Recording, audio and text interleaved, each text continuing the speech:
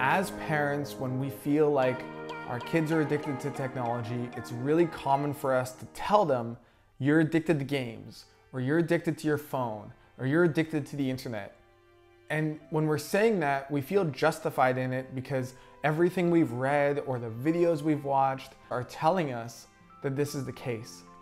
But I'm here to tell you to stop. Even if you're right, which as a parent, it's important for you to know if they are addicted because that allows you context to approach it differently. But saying it to them is incredibly stigmatizing. It breaks rapport and it hurts your ability to communicate about the subject. Instead, focus on the behavioral challenges you're seeing. Johnny, you're not going to school. Sarah, you're always up all night on Instagram. Or you're posting photos and deleting them because you haven't got as many likes. Or there's more anxiety or more depression.